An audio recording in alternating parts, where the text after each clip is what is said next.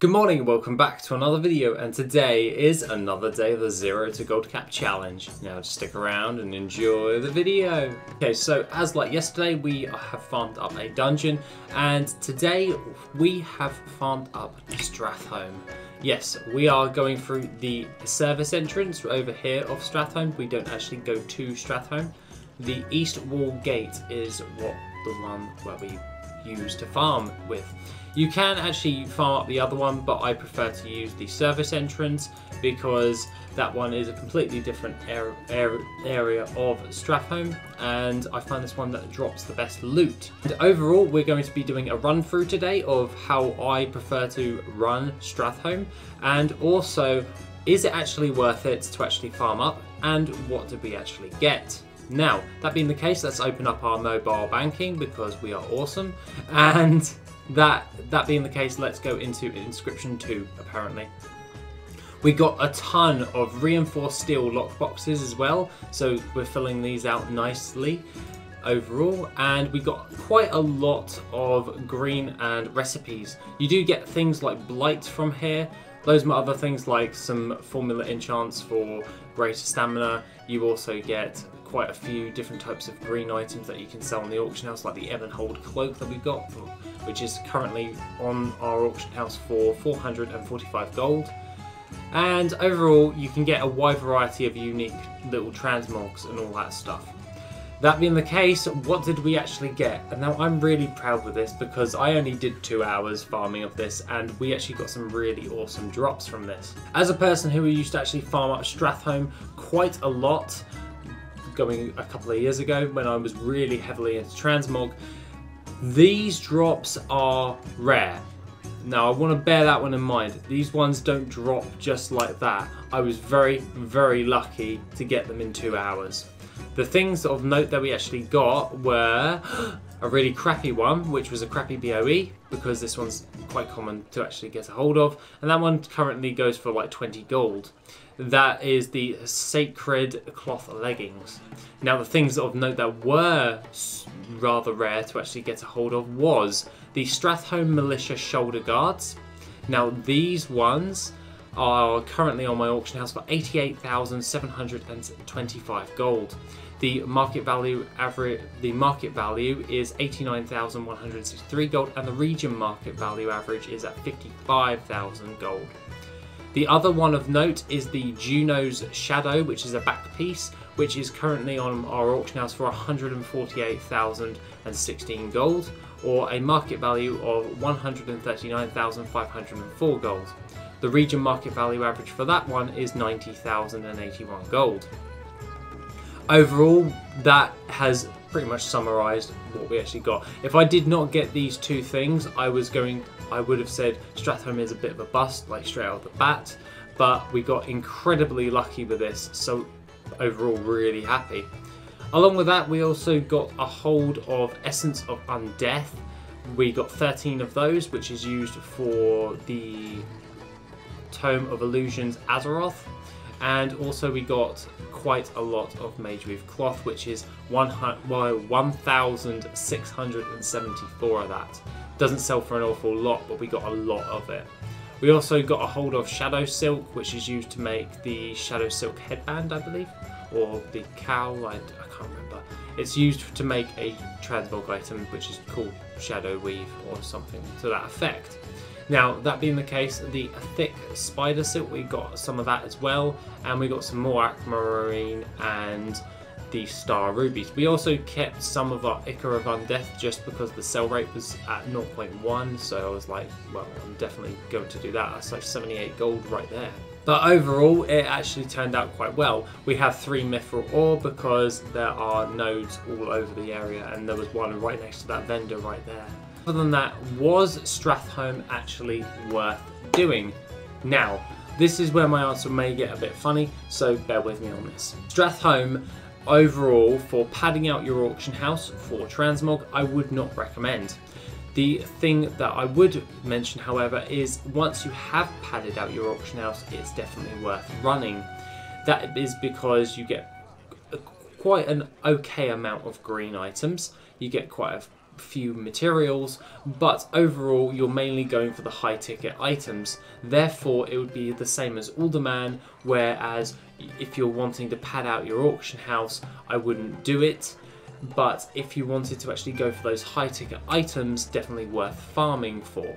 So that being the case, if you haven't got at least 2,000 items on your auction house for Transmog selling, then don't farm Strathhome. But if you do have an excess of that and you are pulling in some regular gold with your Transmog, then it's definitely worth farming up Strathhome. So overall, if you're doing well already with Transmog, then it's worth farming up Strathhome. If not, then go somewhere else to actually pad out your auction house first before you go about actually farming this dungeon up. Because these high ticket items take a long time to sell, and in my time of actually farming up Transmog items over the last few years, when I actually got heavily into it, I only have ever seen one of those only once, and that was the Strathhome Militia shoulder guards. So just bear that one in mind, that there is a low chance of probability of getting a hold of some of those items. That being the case, let's run into Strathhome and we can actually show you the actual route in which I like to take, and then we can do the goal for the day. Now, coming into Strathhome, I tend to like doing this, and I immediately grab aggro from one of these guys and use my Tiger Dash. This is where I'll gather up all of the mobs right now, and basically they're just going to follow me all around there. Some of those are casters, so I try and hide myself around a wall, which you will see in a second. The next thing of note is I actually click on the Nerubian guy there and I use Soothe. That's to grab his aggro, in which he will actually grab the Banshee's aggro, and then all I do is click on the skeleton over there, and I was hoping not to actually get stunned with that web trap, and then I use Soothe again on him, and then I kill the boss to open up the area, and hopefully we don't. Those Nerubians do like to hold you still with their encased webs. That is kind of annoying when it comes to actually doing the Strathhome farm, but other than that, all you do is run into the ziggurat and then you just use your AoE, which overall doesn't actually worry about that all that much. You just have to wait till all the mobs come round, you kill them, and then you just loot. So what we'll do is pull up Loot Appraiser, because we're actually going to be doing a full run of this, and apparently my auto loots tending to be a bit funny. Now, that being the case, we haven't got an awful lot of gold on that first pull. Remember, Strathhome is mainly for the high ticket items, not the regular items. Anything else that comes along with that is mainly just a bonus. So what I'll do now is I'll run over to the ghoul and I will grab his aggro along with pressing Soothe on one of those acolytes, and then attack the Baroness Astria, or Astriana, or however you want to pronounce her name. I cannot read her name properly. So that being the case, just do what we did last time, but not with an insane amount of people, and then we can run out of the ziggurat. This one here is, this farming route that I like to do is mainly just for running it for the actual range of the death charger mount as well. So when I'm actually doing this, this takes a little bit longer in order to do. So what I'll do is I'll open up all of the ziggurats and then I will go kill the boss, and that is Lord Arius Rivendare. Now obviously you can skip past this, you don't have to kill these bosses and run into the ziggurats, but when I'm usually farming up Strathhome anyway, I tend to find this to be a good spot to gather all the mobs up, so that's why I tend to do it anyway. So it might as well just try for the range of the death charger when you're farming it. Now there we go, we just got Blight again. Blight is a plan in which drops quite frequently from Strathhome, and to be honest, it's not worth an awful lot of gold, so just bear in mind with that one there. Now we're just going to gather up the aggro with these guys, and we're just going to press Soothe and then another Tiger Dash, and I just screw that up by running into a wall, but that's not the point. The next thing of note is I'll just grab up these packs of ghouls, then Soothe the other pack, and then run around the corner, because some of these are casters and we want the casters to be in a cluster. So what we'll do now is we will just kill those and then loot. I don't bother to kill this guy here, the Magistrate Balathriel, whatever you want to call him, the Magistrate. He only really drops the key to the city, which you don't really need anymore. So that's something you may want to just skip altogether. He really isn't worth killing. So I don't bother with my time with that. But other than that, we're just going to come in and kill the Venom Belchers and the Spewers. This doesn't take 2 seconds to do, it's pretty damn easy. And then I'll just use my Tiger Dash to run around and kill those. I'll immediately run into this area and kill the boss, and then double back and kill those ads, as these ghouls will actually start spawning right now.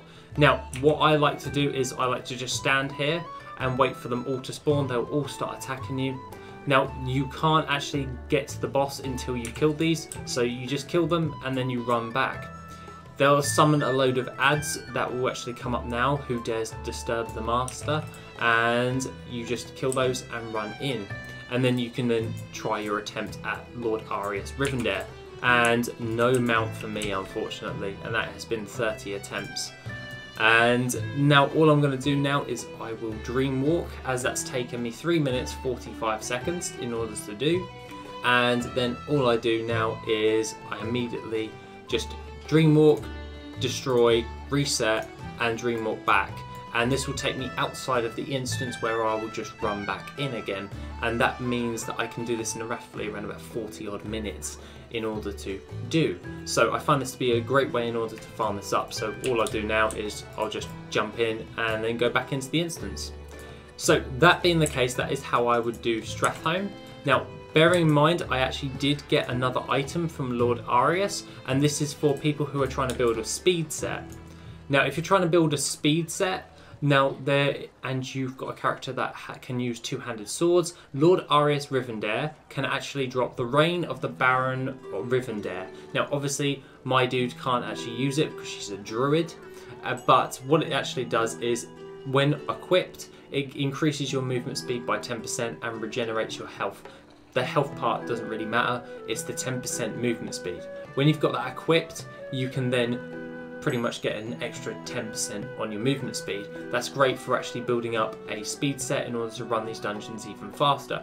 This is why if you were building a speed set on like a warrior, this would be a great way in order to do. So if you wanted to build a speed set on a load of characters that use two-handed swords, this is something you would want to do, and definitely Stratholme would be a good idea in order to actually get a hold of this for transmog farming as well. So it's kind of a 2 for 2, so to speak, because you'll eventually get the rune blade for your speed set, so then you can run it Stratholme even faster, and then all the other dungeons. So that just works out. I managed to get that on my 18th run, if I remember correctly, so it does take a while in order for it to drop. Now, aside from all of that, let's just get into the gold for the day. Okay, so the gold for the day is 13,832 gold. The things of note, however, are 196 maroon ink for 3,939 gold, a monolite reinforced chassis which I bought really cheap and I sold for 4,714 gold. Basically, I was using the sniper and I managed to snag that for like 2,000 gold, so I was like, I'm going to resell that. So the next thing of note is maroon ink, 250 of those for 5,024 gold, equaling in 13,832 gold. So I'll just open up all of that mail and we will currently have 1,019,082 gold. That's pretty damn good. I'm quite happy with that going forward.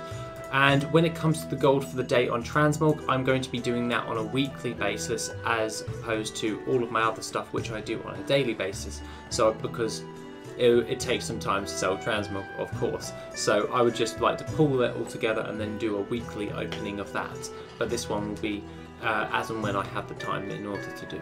So that being the case, guys, that's pretty much all I have to say for the day. Have an awesome rest of the day and I shall see you in the next video, which will be tomorrow.